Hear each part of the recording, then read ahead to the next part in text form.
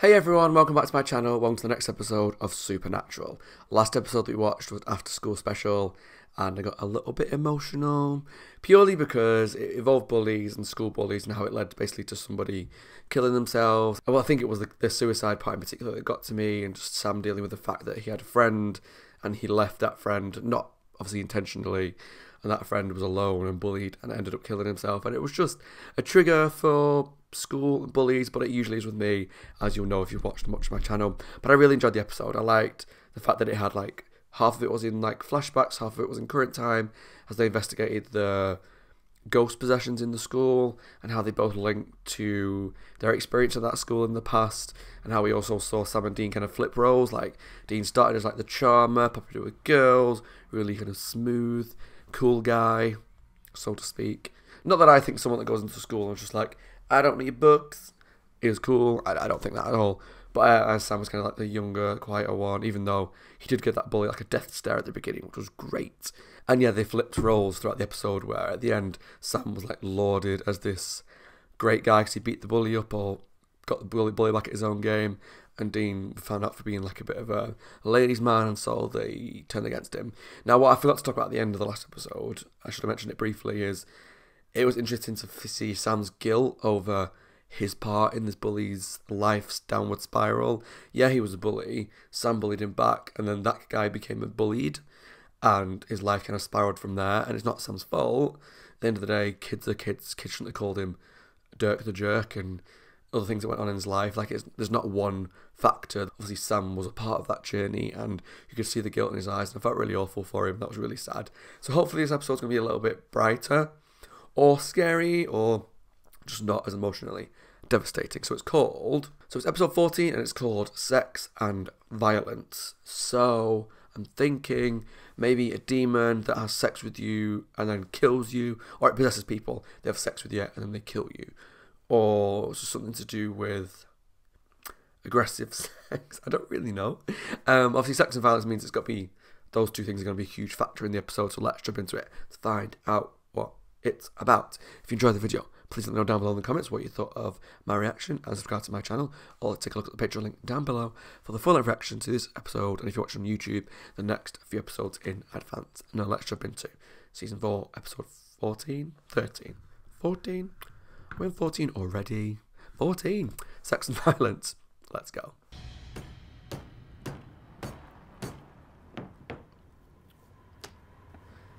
Well, it's an episode about sex and someone's already beaten some meat.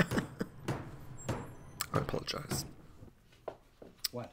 He doesn't look happy at all. Ted's kind of cracking the whip, isn't he? You think I like him? Oh, I'm working my ass off. Okay. Sorry. She didn't, like, have a I'm go at sorry. him. You like Gary. Yeah, that doesn't mean that I want to waste my Saturday night with him. I thought you'd want to go. Is he possessed? I don't believe you. What's with you tonight? It's like you want to God. have a fight or something. I don't like that. Oh my god. No. Oh, very smooth.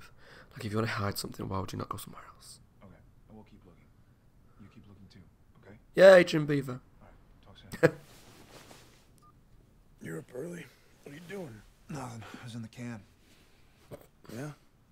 More lies. Yeah. What is it with the brothers and all the lies? Oh, pass. Found a Why? job. Bedford, Iowa. Guy beat his wife's brains out with a meat tenderizer. Yikes. Yeah, get this. Third local inside 2 months to gank his wife. I killed my wife. And you want to know why? Because she made plans without asking me. Now, when it happened, how did you feel? Disoriented? Out of control? Like something possessed you to do it? I knew exactly what I was doing. That was crystal clear. Yeah, I don't know what you're talking about. Oh, like dropping plastic at a nudie bar, for instance. We just Oh. want to know the truth, Mr. Benson. Her name was Lola. Jasmine. She was a showgirl. She was a stripper? Dude, her name was Jasmine. I didn't mean for it to happen.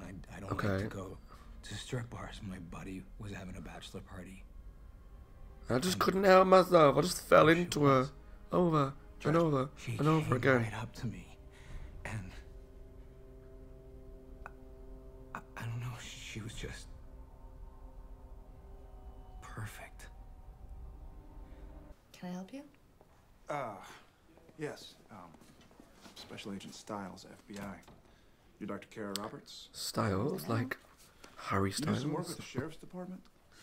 Yeah, when I'm not slogging it through the ER. Autopsies for the wives and talk screens for the perps.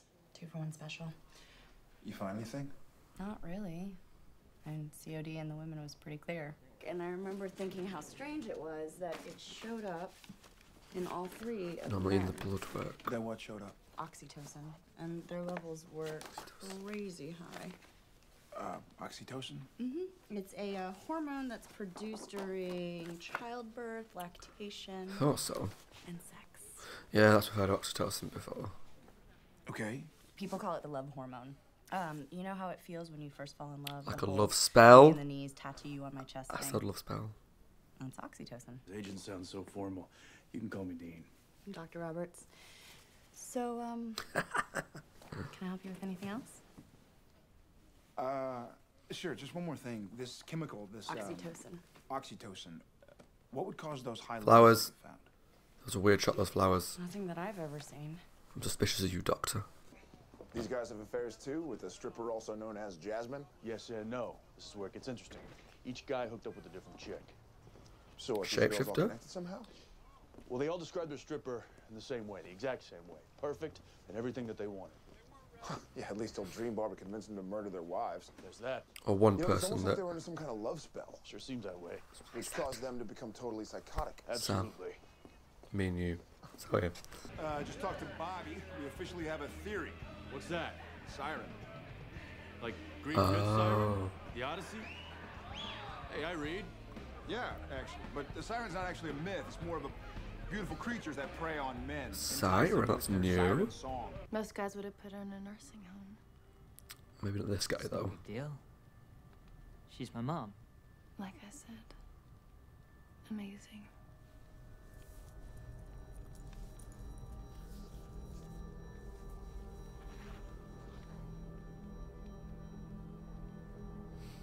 Poor guy.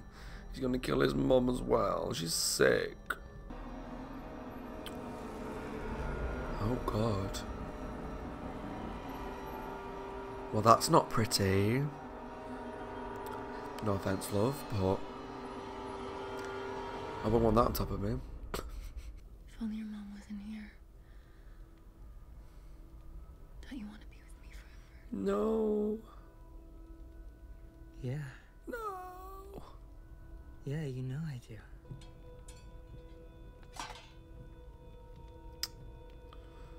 Oh dear.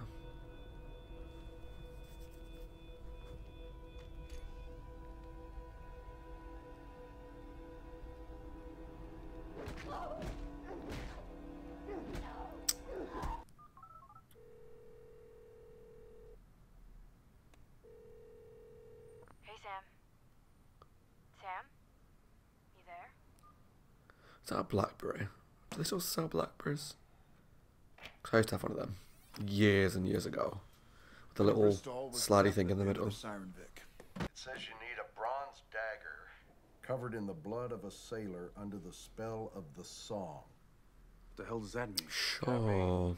We're dealing with 3,000 years of the telephone game here. Best guess? Well, the siren spell ain't got nothing to do with any song. It's most likely some kind of toxin or venom. Something she gets into Vic's blood. Flower! Go all Manchurian candidate. Excuse me. We're a little busy here, buddy. Yeah. So am I, pal. Doc, could you give us a sec, please? Sure. Call our AD. He'll sort things out, huh? Is that going to be Bobby? He's going to have like loads of different phones or something, or... You could have fooled me. Last time I checked, son, DC has jurisdiction. Or am I wrong? No, sir. Well, good. Well, the next time you want to waste my time with stupid questions, don't. Yeah, see, Love that. Love that. I love Bobby so much. No way. You driving Impala? Yeah. It's a 67, right? It's a 327 4-barrel. Yeah, actually. It's a thing of beauty. Thanks. Should you not be using gloves? What the hell? What? The blood's gone. The agent! Maybe the agent's a siren. The FBI agent. I went to the crime scene this morning. Saw him bagging this up. So I went back. Flower petals. Files. It turns out a flower just like that was found at every crime scene. Like it was left on purpose? Like at the doctor's office. For instance, I have been thinking about you all night. Well, parts of you. Just parts. Mm-hmm. Woman after my own heart, I'm not gonna lie. They're very distracting. What the hell, huh?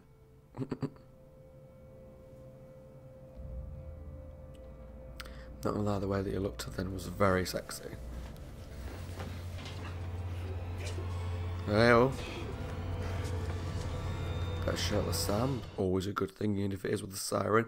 But hey, your girlfriend Ruby's not gonna be choppy about the situation, is she? You're kidding me. Look, I just don't think it's her. And what makes you so sure? I don't know, a hunch. A hunch? I'm giving you cold hard facts. He's here. You give me a under hunch? her spell. Did you sleep with her? No. Stop lying, Sam. Holy crap, you did. Middle of Basic Instinct and you bang Sharon Stone? Sam, you could be under her spell right now. Dude, I'm not under her spell. But you wouldn't. I just No. don't get it. What? Nothing. No, say it. No, it's just, first it's Madison, and then Ruby, and now Kara. It's like, what is with you and banging monsters? Look, Dean, I'm telling you, it's not Kara. I feel Demon fine. blood. I'll bet you do. But I have my reasons, and they're good ones, so you just gotta have to trust me on them. Yep. Yeah, okay. I guess. Pardon me. Thank you. That's actually nice to hear. Yeah. She could be injecting them, you know, or passing the toxin through physical contact. Or it could be her saliva.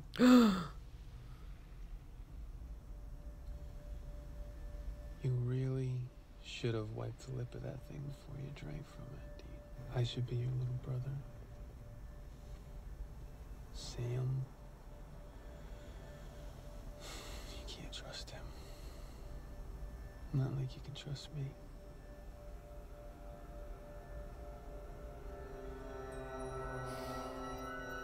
In fact, That looks I really grotesque. feel like you should get him out of the way. Uh-oh. Time to fight. Dean? No, I gave him what he needed. And it wasn't some bitch in a G-string. It was you. A little brother that looked up to him. That he could trust. Oh dear. And now he loves me. Yeah.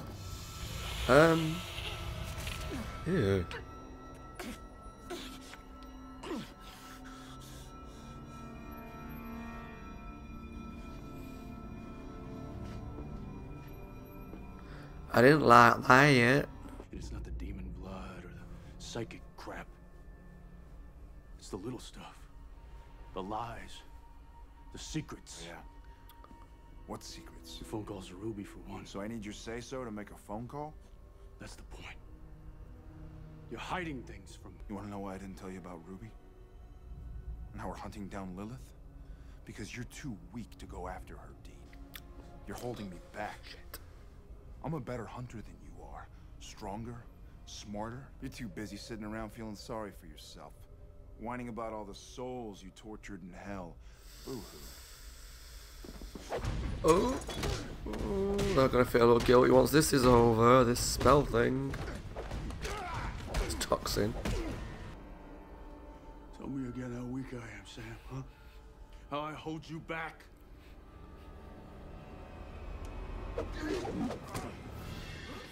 Bobby! Bobby! Bobby! Bobby! Bobby. I want to marry Bobby. He's so cool. Everyone bangs on about Castiel. Bobby's a real MVP, at least at this point in the show. You know, those sirens are nasty things.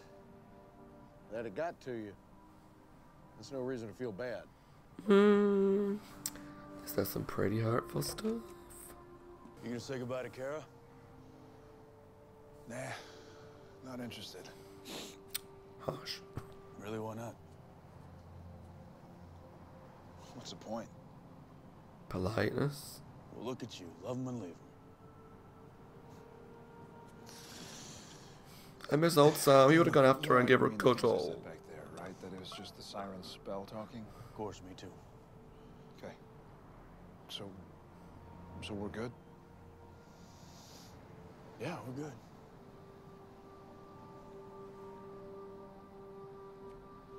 Doesn't feel like we're good though, does it? Because as usual, the walls have come up. These two just need their heads bonking together. Okay, that was my reaction to Season 4, Episode 14, Sex and Violence. And I enjoyed that one. That was good. That was a classic Supernatural Monster of the Week story. We start with a cold open, something bad happens, and over the course of the episode we see a couple more of the same sort of bad things happening, and we discover monsters behind it. We stop that monster. Along the way, we have some few emotional chats about life and love and loss and the world we will live in and how hard things are. And over an emotional end, when the boys sort things out, Bobby saves the day and the walls come back up and they don't tell each other the truth about something. So, you know, typical standard Monster of the Week Supernatural story. But I had a good time with that one. That was good. And for once, I was wrong. I'm quite happy with that. I like being wrong. So I thought, as soon as you saw that plant, it was the Doctor. And then I thought, maybe that was too obvious, but all the signs pointed towards the Doctor being the siren. And then when the agent brought out the petals, I was like, I was right. Oh my god, I'm always right. And I'm so smart. But no, I actually like being wrong, because I had a genuine, like, when he said about the saliva, and they were passing the flask back to each other in the car, that generally made me, like, gasp, I think. I did either internally gasp or outwardly gasp, I can't remember. I'll see when it edits it back, but I enjoyed that moment because, like, it is fun guessing and being right sometimes, but I like it when I'm wrong because I like the surprise. And yeah, so she wasn't involved at all. She was just a kinky doctor that was sleeping with an FBI agent in her room, in her laboratory, which is pretty unhygienic for one. But also there was like windows all the way around. She didn't even close the blinds, so she's just dangerous and kinky. But for Jared, I approve this message. But yeah, I was so glad that I was wrong, because that was a good little twist. I enjoyed that. The siren itself was interesting because it was nice to see something new that we haven't seen before. It's not another demon, another ghost. And don't get me wrong, I know we're going to have thousands more demons and ghosts before the show's over, but it was nice to see something new. A siren. And good God, they're ugly. Not to be rude about it, but they're ugly motherfuckers. Those sirens. And it was interesting how it made you... It obviously had sex with you by making you see something that you always wanted to see, the perfect version of... Most of the time it was women, but obviously with Dean it was like the perfect brother role, almost, and how it got into your ear and made you do bad things. Now, it was just really awful. Like, the ones that died in this case were innocent people. Like, a lot of times in the story you would see in things like X-Files or Buffy, or... I don't know, like, exact episodes of shows, I'm just thinking as examples... that if someone was cheating with a monster, the monster would usually kill that person. And you're like, well, they were cheating anyway, so I don't feel too bad. But this one, the innocent people were the ones that died. So, for example, the guy at the beginning was cheating on his wife with a stripper, and she's the one that got killed, beaten to death with a mallet. Like the youngish guy who was having sex with a stripper, and she made him kill his ill mother. Like, I felt so awful, because they're the ones that were getting hurt, were the innocent people. Especially that guy, because he wasn't cheating on anybody. He was just, he was a shy guy. He went to a strip club, possibly to get laid. I don't really know. And had sex with a stripper, and then she made him beat his mother to death with a fire poker.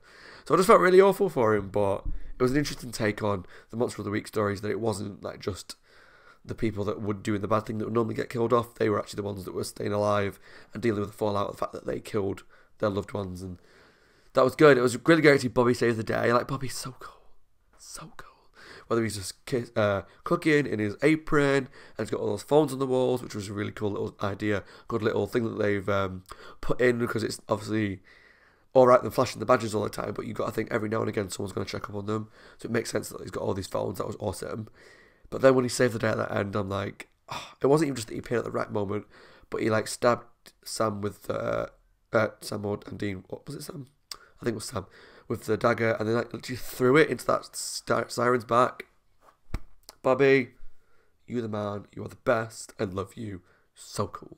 But yeah, this was a good episode. I don't have a lot to say because it was just a Monster of the Week episode, and I guess the thing to talk about briefly is when the Siren had got Sam and Dean, the things that they were open about with each other. And the annoying thing is, I think everything they're thinking is not necessarily right, but at least they're talking about stuff under the siren spell that they should talk about normally.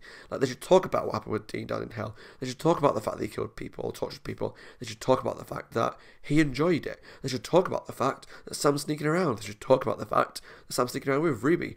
But they don't. They just keep keeping secrets from each other. And Sam was getting his high horse about Dean was getting on his high horse, saying, you're keeping secrets, blah, blah, blah. I'm like, well, Dean was keeping secrets as well. They're both as bad as each other. None of them are right in the situation. And it's so frustrating. And I guess I say it every time in comments and on episodes. I know this is something I'm going to get used to, because I'm sure this is going to happen hundreds more times over the course of the show. But they just never learn that keeping secrets doesn't end well. And then it comes out in these, like, possessed things or supernatural things or, like, a siren spell. It comes out that they have all this anger and things they want to say and they don't, and then the spell's over, and every now and again, the spell will be over, or the monster will go, or the possession will stop, or whatever, and they'll have a little heart-to-heart and talk about it. But like, sometimes it's like this, where they just go, no, nothing to talk about. Like, for God's sake, boys. Like, I'm not the most emotionally stable person in the world, but even I know for a fact, there's like a little roundabout merry-go-round of lies, and it just ends with someone falling off and getting hurt. And it's so annoying. But I enjoyed the episode. It was good. It wasn't like the most memorable episode. It wasn't the most memorable episode of the TV show, but I had a good time with it. It was a really fun Monster of the Week. They had a little bit of a tie into the ongoing stuff with the Sam and Dean fight and the Ruby Call and that. But yeah, that was good. Good to see Bobby back, kicking ass. Let me know down below what you thought of Season 4, Episode 14, Sex and Violence. If you enjoyed the episode. Thanks for watching. Take care. As always, my name is Scott. Hope you guys are well. Take care of yourselves and staying safe. If you enjoyed the video, leave some comments down below. Subscribe to my channel for the rest of Series 4. And I'll see you all very soon for the next episode of Series 4 of Supernatural. Bye guys. Take care and stay safe.